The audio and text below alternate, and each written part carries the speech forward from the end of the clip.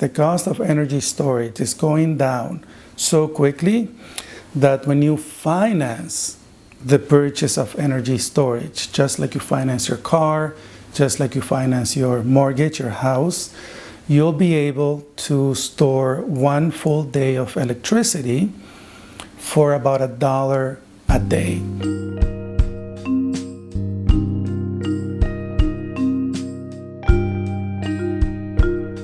We're sitting here in San Francisco with Tony Seba, who is a lecturer at Stanford University in the field of entrepreneurship, disruption, and clean energy. And he's also the author of Clean Disruption of Energy and Transportation. So thank you so much for sitting down with us. I'm sure this is going to be a really interesting discussion. Thanks for having me. All right, so let's start it off pretty simple. For you, what is this clean disruption movement that you're speaking of in your book? New technologies, especially technologies that improve on an exponential basis year after year after year, combine with new business models to essentially either destroy existing markets or radically transform them. For instance, digital cameras disrupted film cameras. Cell phone telephony disrupted landline telephony. Uber and Lyft, for instance, are disrupting the taxi industry. So this is called technology-based disruption. When you apply the same methodology to energy and transportation, essentially you come up with the conclusion that the whole energy and transportation industry, essentially about $12 trillion a year in revenues, are going to be disrupted by essentially 4 technologies: solar energy, energy storage, electric vehicles, and self-driving cars. And what that's going to do is make oil obsolete, make nuclear obsolete, make natural gas obsolete, make biofuels obsolete. So essentially the whole mode of energy and transportation that we've been using for the last 100 years is going to be obsolete within the next 10 to 15 years. And that is the clean disruption. So let's get a little bit more into how this disruption takes place in financial markets and the economy. The model in energy, to be specific to energy that we have now, is that electricity flows one way and money flows the other way. When you have self-generation, meaning solar rooftop generation, that's cheaper than the cost of transmission, even if you generate in your central generating station at a cost of 0, which is not possible. Even if you take that God particle that we recently discovered and you somehow generate at 0, you still, when you add 0 to the cost of transmission, it's going to be more expensive than self-generation. At that point, which I call God parity, the existing model of electricity generation and distribution doesn't have a prayer. Essentially, it's going to be about this green, not about being environmentally green, that folks are going to switch from the existing model of energy to solar energy. Now, solar today is only 1% of the world's electricity generation. It will get to 10% and 100%. And to do that, essentially, it's going to need trillions of dollars. So Wall Street will need to get onto the clean energy bandwagon, and they have already started to do that. Cost of capital is the most important cost factor in clean energy. So when you buy dirty energy, you're paying for the oil, for the nuclear, for the gas, and so on. In the case of solar, the energy itself is free. It comes from the sun. It's free. So what you pay for is the solar panels. Now, solar panels are a technology. So we know how to cut the cost on a daily, weekly, monthly basis. And in fact, the cost of solar has gone down by about 22% every 2 years or so since 1970. So solar today is 200 times cheaper than it was in 1970, 200 times. Oil today is 16 times more expensive than it was in the year 1970. So when you combine those numbers on a relative basis, you get that solar today is 3,000 times cheaper than it was in 1970. Solar continues to go down. We expect it to go down another 50% or so over the next 4 years, which means that by 2019, 2020, on a relative basis again, solar will have come down by about 6,000 times relative to oil. Do you think the oil industry should be losing sleep at this point? Because solar will continue to go down, right? Oil won't. If anything, the cost of pumping, whether it's gas or oil, is getting more expensive. We're having to dig in sands or offshore or whatnot, and that oil gets more and more and more expensive. Now, when you combine the solar disruption that I just mentioned with the electric vehicle disruption, so batteries, which are the main cost factor in electric vehicles, are also going down on a yearly basis. Over the last 4 or 5 years, it's gone down by about 16% per year in cost. And if you just keep that curve going out 5, 10, 15 years, it's by 2020, the average American household will be able to store a full day of electricity for about $1 per day. So when you combine the fact that you'll be able to store a full day of electricity for $1 per day with the fact that you'll be able to self-generate at a cost that is going to be below the cost of transmission, essentially all utilities are going to have massive stranded assets. Central generation, refineries, oil fields are going to be essentially stranded, obsolete. Whoever invests in that today is going to lose a lot of money. And Wall Street is starting to get that message. Today, the biggest owner of solar in the US is Warren Buffett. Warren Buffett has invested somewhere between $10 and $20 billion in solar. And Warren Buffett is not a greenie in the environmentally, green way. He likes this green. Again, financial innovations have lowered the cost of capital for solar, which has meant that the market has gone up even more quickly, which has lowered the cost of capital, which makes the market grow even longer. And that is a virtuous cycle that essentially makes solar accelerate even more, that makes the cost of capital go down even more, and which makes the disruption of solar happen even faster. As Tesla and other energy companies invest in lithium-ion batteries, it pushes down the cost of lithium-ion batteries. That in turn basically makes solar more affordable. It's a technology cost curve that gets into a virtuous cycle for both the solar industry and the electric vehicle industry, which in turn means that they will both benefit, which in turn means that the disruption of both energy, with mostly solar but also wind, and transportation, mostly because of electric vehicles, are going to even accelerate even more. Folks who are investing in coal plants, in offshore oil, in tar sands, and in that model of central generation and refining are essentially going to lose a lot of money. And that disruption is going to start happening essentially over the next few years. Over the next 5 years, you're going to start seeing a lot of bankruptcies, a lot of what's called in the industry stranded assets.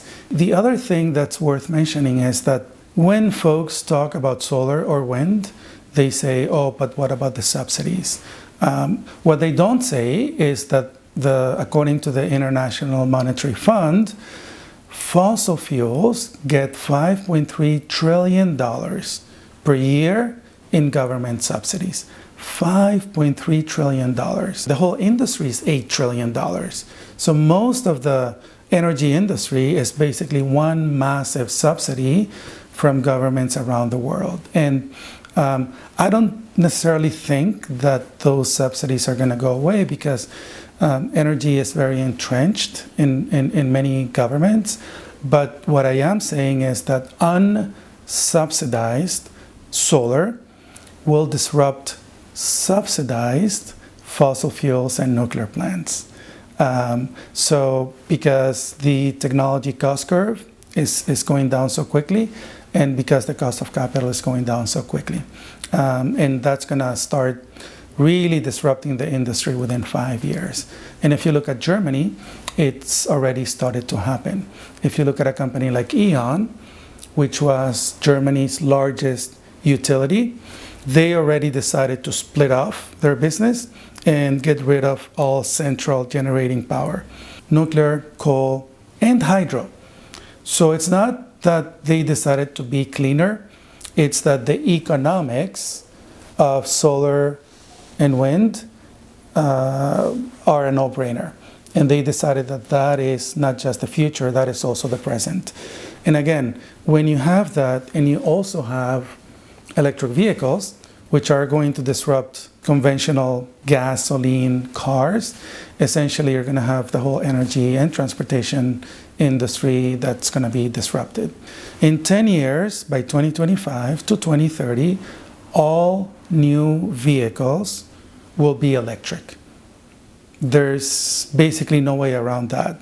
The technology cost curve of batteries and power electronics and so on point in that direction. So this is not about wishful thinking or anything like that. The technology cost curve is pointing in that direction. And the same thing that digital cameras did to film cameras, electric vehicles are going to do to gasoline vehicles.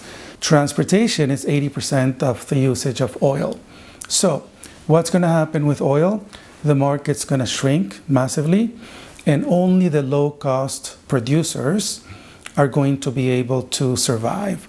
Now, there are a lot of products that you can make with oil and gas, fertilizers and plastics and so on, and those might be the only markets left for oil.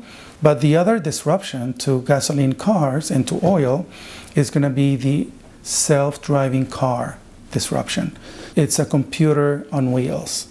You have cars with a number of sensors, and it can create a three-dimensional map of the world around them.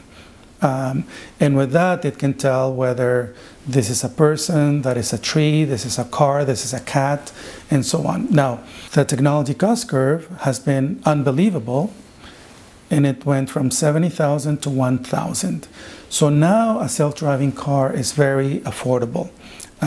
It's only an extra $1,000 or so. To process all of that sensor information, you need a GPU, the equivalent of a supercomputer. Now, that is also improving exponentially.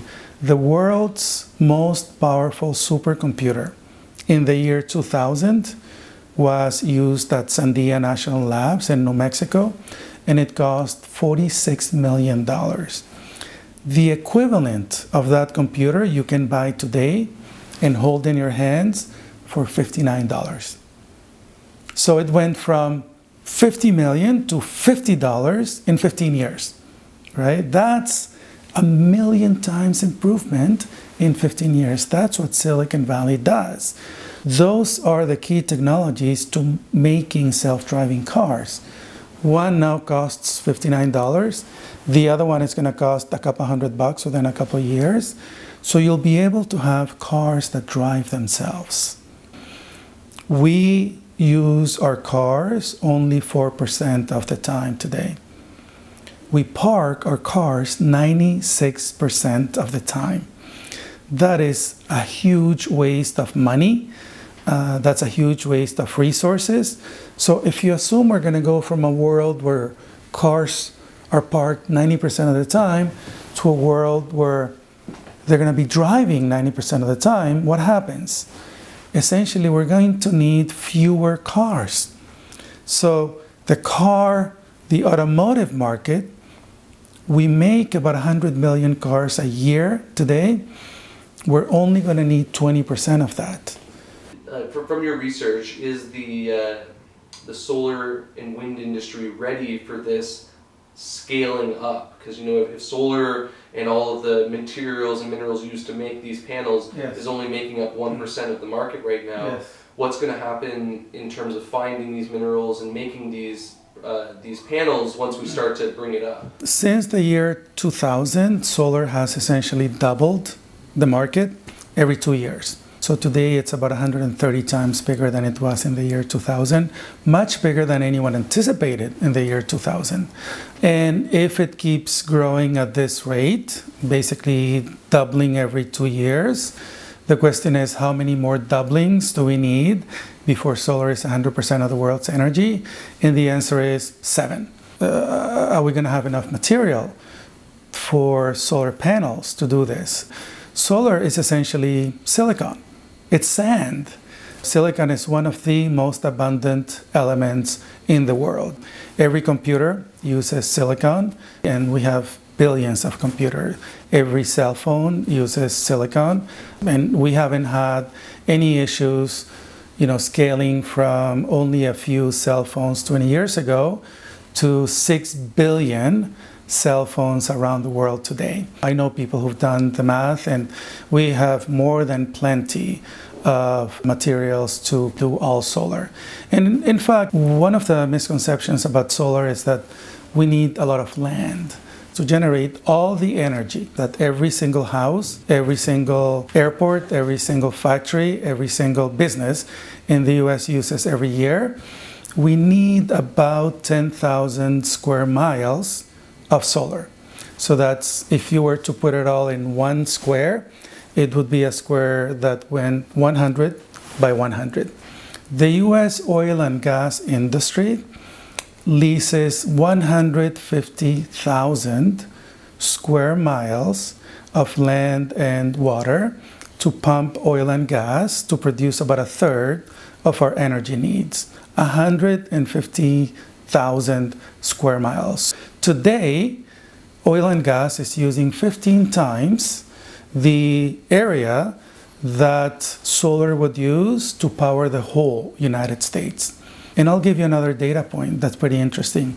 In the US, we have up to 13,000 square miles of parking. If all you do in the US is take all that parking and put solar canopies on parking lots, you could generate all the energy that the whole United States needs to power itself for a year. A lot of people think if we go all electric vehicles, that's going to use a lot of energy, right? Where are we going to get all that energy? So I did the numbers for the United States, and in the US we travel about 3 trillion miles per year. So if all vehicle miles were electric in the US and all of those miles were powered by solar, how many square miles of solar would we need? 1,000.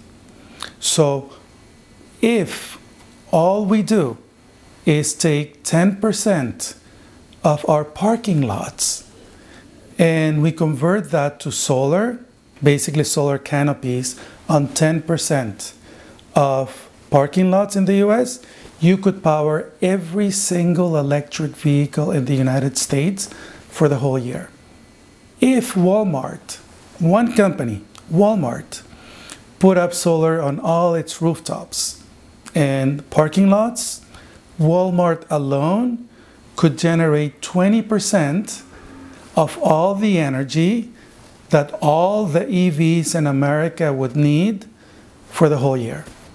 We don't need that much power to make the transition to a full clean disruption, solar plus EV economy. In fact, we need much less in terms of materials, resources, water, and land than we use now for oil, gas, nukes, and so on. Just to finish up the kind of conversation on the scale of things, do you have any data points on lithium batteries and how abundant lithium is in our world? there are a lot of other elements that go into a lithium-ion battery, and lithium is only 5%. Now, we need that lithium, but it's only a small part of the lithium-ion battery. And with the data that we have today, essentially we could power 1 billion electric vehicles with the available lithium that we have in the world. And that's not even assuming new deposits, new mines that we have not even discovered, let alone developed. And if one country, Bolivia, were to open up, and it hasn't just yet, that in and of itself would be an order of magnitude bigger than any other lithium mine that we have anywhere in the world. So lithium is a very abundant element around the world. And that also, by the way, assumes that lithium is going to be the only source of batteries in 10 or 15 years. Now, over the next 5 or 7 years, yes, it's going to be lithium-ion batteries, but there are a lot of companies working on other chemistries, other forms of storage that might be 5 to 10 times more energy dense and cheaper than lithium-ion batteries. So we have a lot of lithium to go for many years, but we also have other innovations that may even disrupt lithium-ion itself. In your experience, looking at this field of clean energy and transportation, yes, what have been some of the largest barriers? And are these barriers enough to stop this from growing in the way that you imagine? And also B, how much quicker could it grow if certain areas of governments or industries were to take the lead on this? Yeah. Despite what the media will tell you, this is happening despite governments, not because of governments. So the biggest barrier right now to an even faster adoption of clean energy, of solar and wind and electric vehicles and so on, is what you would call regulatory capture. Essentially, when the regulatory bodies, organizations in the government, the public utility commissions and departments of energy and so on, end up regulating the public on behalf of the industries, right? That's called regulatory capture. Many of them are anti-solar, many of them are anti-electric vehicles. I'll tell you, a couple of examples. One is that in Ohio, to have a solar power plant, you need to pay, even if it's on your home, you need to pay $150,000 to have a small power, rooftop solar. $150,000. That's outrageous, right? But that's something that the legislature passed in Ohio. I mean, up until recently, in the state of Georgia, basically, if you were a homeowner and you wanted to do a solar power purchase agreement, basically have third-party finance, have someone else finance solar on your rooftop, basically it was not legal because the legislature said so. And yeah, exactly. So they made it legal essentially after the local utility acquired the solar company and decided to get into the solar business. Then it became legal to do solar PPAs. And you see examples like these where the regulators who are supposed to be working for the public are instead working against the public for the industry. No private company on earth will insure a nuclear reactor. None. Taxpayers are the ones who insure nuclear power today.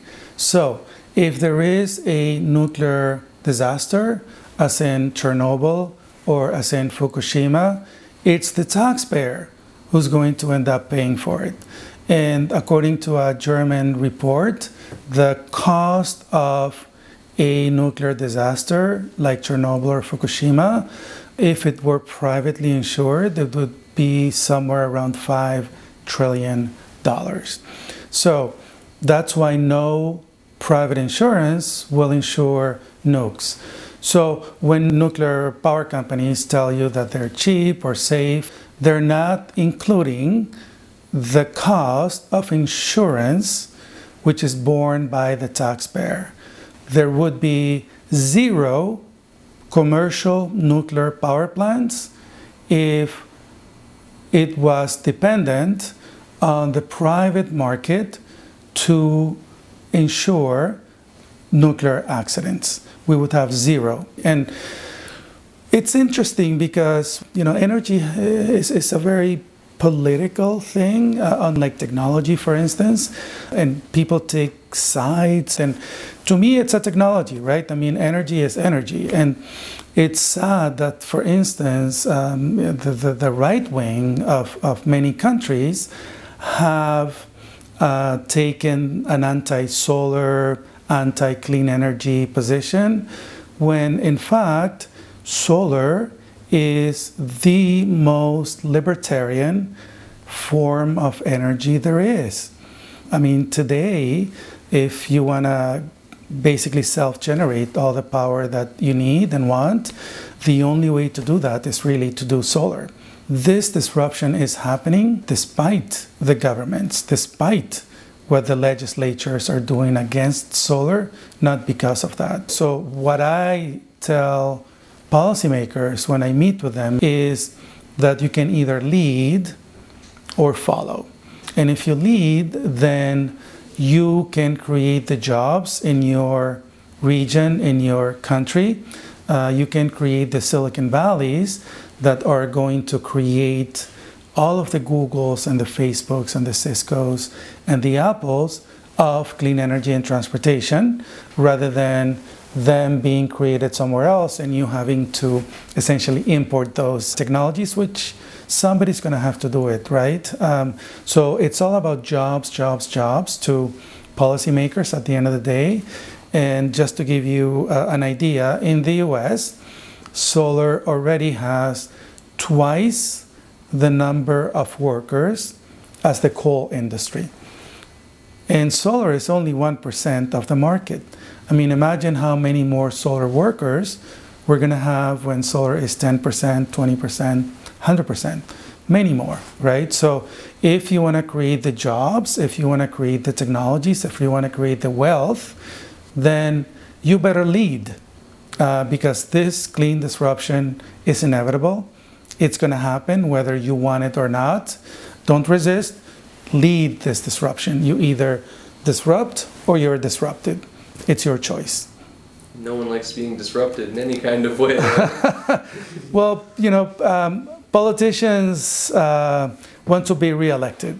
To be reelected, you need 2 things: money and votes. The votes are going to be a counterweight to all the money from energy that goes into politicians.